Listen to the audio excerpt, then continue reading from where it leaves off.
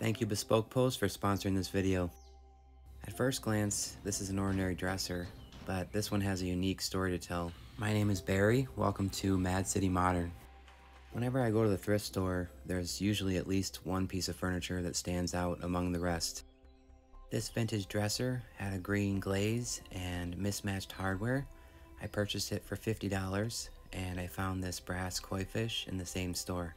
If you were to look at a map of Wisconsin, you would find Chicago, Illinois here, Madison, Wisconsin here, and about 100 miles from Madison is a small town by the name of New London, Wisconsin.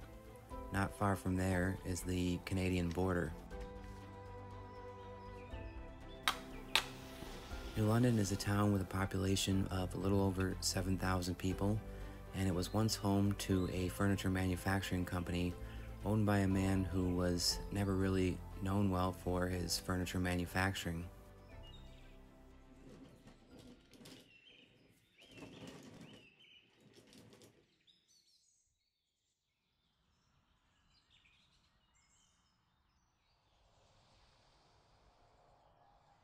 In 1917, this man purchased the already existing furniture factory in New London, Wisconsin, primarily to build cabinets for his invention from 1877. Even that invention from 1877 isn't what he's best known for today. His name was Thomas, and the furniture factory was Thomas Edison Furniture Factory, where they would eventually build Edison Little Folks Furniture. You may have heard the name Thomas Alva Edison. Today, I'll restore this chest of drawers from the Edison Little Folks Furniture. Because this was a lengthy project, I decided for this video that instead of narrating, I would just share several short clips of the techniques I used for removing the old finishes. This would include several methods of scraping and sanding. I will link all the products that I'm using in the video description.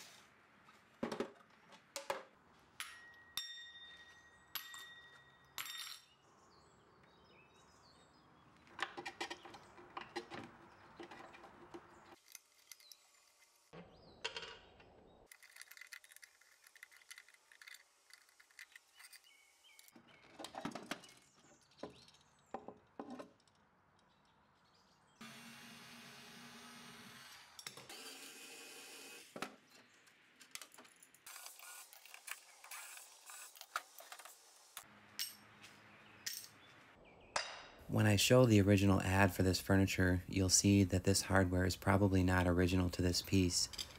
The original drawer pulls were likely long wooden handles, so I won't be making much of an effort to find the two missing drawer pulls.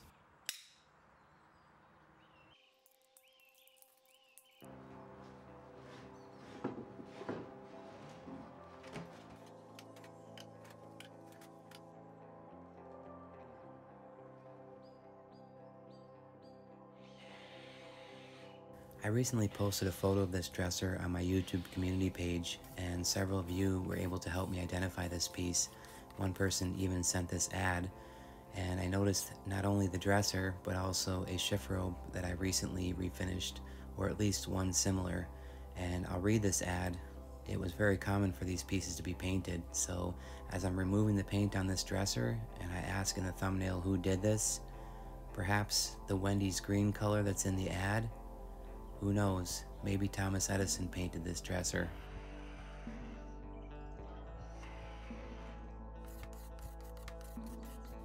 The furniture ad reads as follows: one of the outstanding favorites of those who desire attractiveness, as well as safety, comfort, and convenience. The bow, foot end, and the new third-dimensional decorations have unusual appeal. The decorative balls are finished in delicate pastel colors, finished in maple, waxed birch, white, pink, blue, silver gray, tulip yellow, cinnamon gray, and Wendy green. On this dresser, I'll test both layers of paint for lead.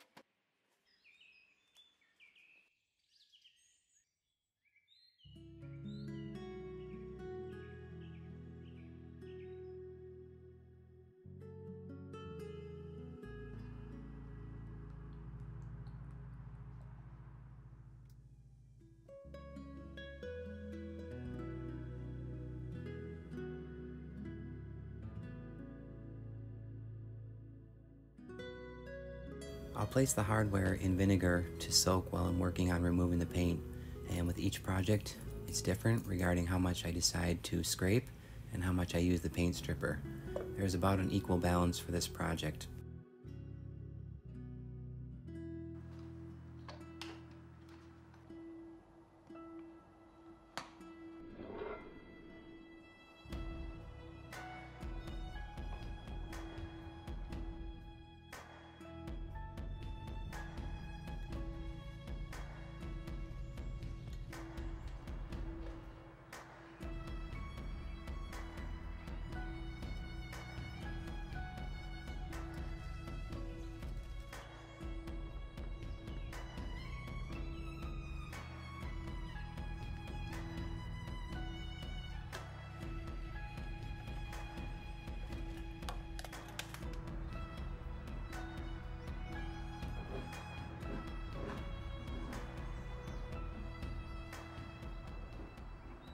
Without the support from viewers and sponsors, I wouldn't be able to continue creating content like this.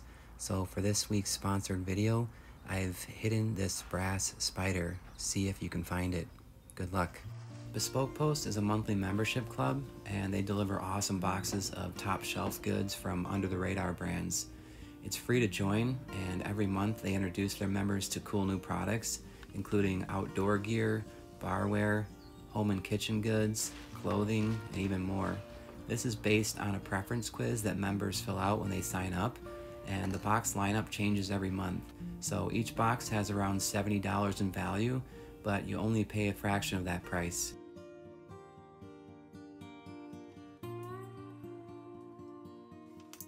The great part is you only pay for what you want, so you'll get a box assigned to you each month based on the quiz you take when you sign up. And before the item is shipped, you'll get a preview of what comes inside the box. If you decide you like it, then you keep it. If you want to swap it out for a different box, you can do that, or you just skip the month entirely for absolutely no charge. You only pay for what you want, plus the box lineup changes every month.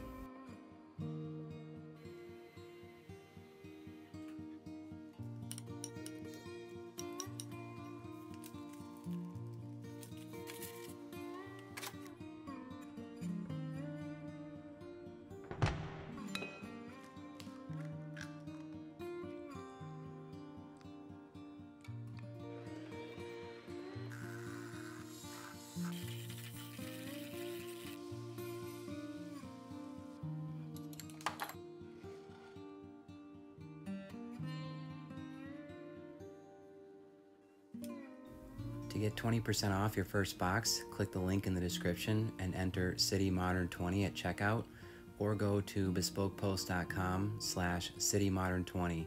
Now back to the video.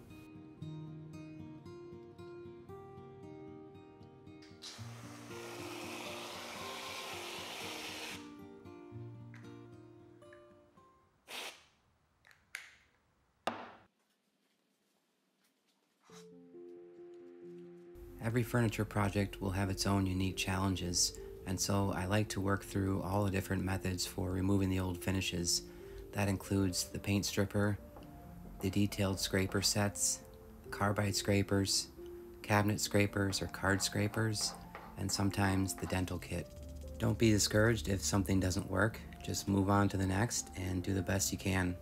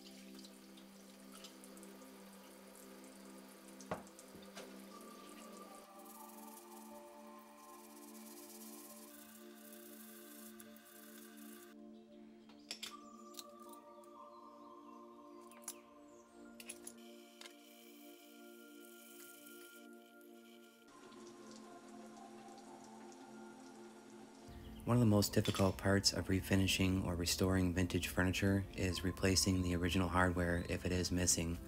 In this case, I have something close that will work for now, but I'm continuing to shop online and at thrift stores for the matching hardware for this piece.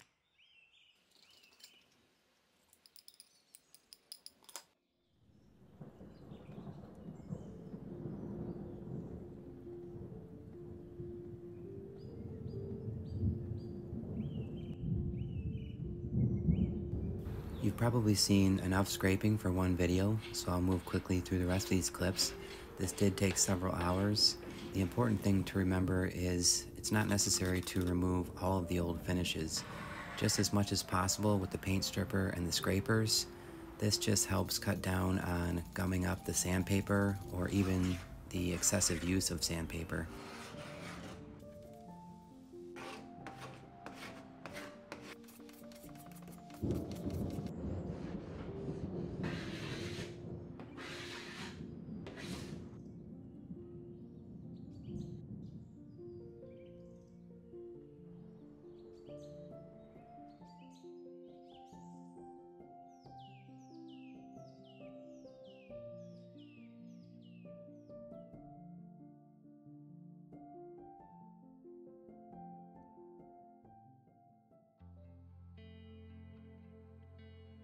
I'll use several tools for sanding. I'll start with 150 grit sandpaper, work my way up to 220 grit sandpaper in order to apply the final finish, which will be spray on lacquer this time.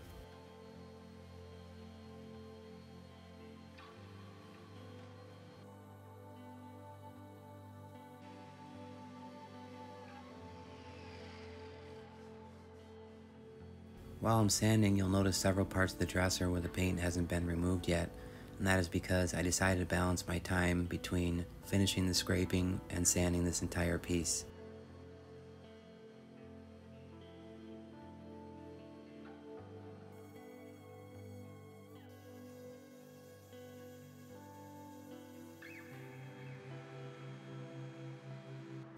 While you're watching, I want to say once again thank you for all the ways in which you support the channel. If you haven't already, consider following me on Instagram at Mad City Furniture, where I post daily updates of furniture finds, or follow me at Mad City Modern on Facebook. And if you feel that I've earned your subscription to this channel, please consider hitting that subscribe button, hitting that thumbs up, and hitting the notification button so you don't miss any future videos. Thank you for all your support. I also posted several photos of this dresser on my YouTube community page asking what type of wood this was. Many of you weighed in with a variety of answers. A common answer was elm or even birch. My best guess is birch, especially with the mention of it in the original ad. These wood species are very common in Wisconsin and often the cheapest option, so it's no wonder that these often were painted furniture pieces directly from the factory. I would not recommend using a portable belt sander like this on vintage furniture, especially since many pieces are often covered with a thin layer of veneer. I'm using the sander in this case because these drawer fronts are solid wood.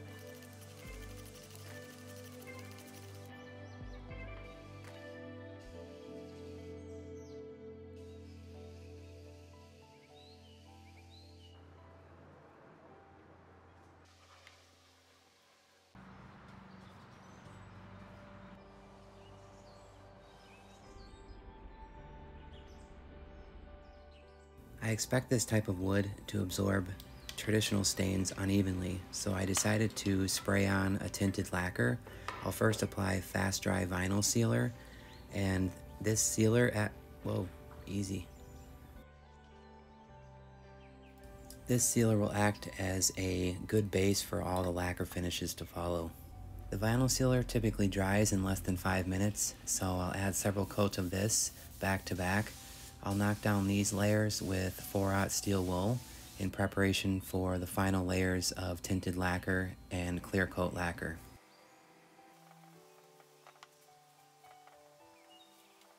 This is a 3-part solution of lacquer thinner, pre-catalyzed lacquer in satin, and penetrating dye stain. Just mix it to the desired color. This is medium brown walnut dye stain. I'll spray this dresser. I have to be honest, I'm not in love with this color, but I needed to test it for future projects, so this is the way it turned out. When I went to use my HVLP sprayer, I realized the canister had damage, so in this video I'm using a Harbor Freight $12.99 special, and I have to be honest, I'm pretty impressed. Goodbye for now. I'll see you in the comments section.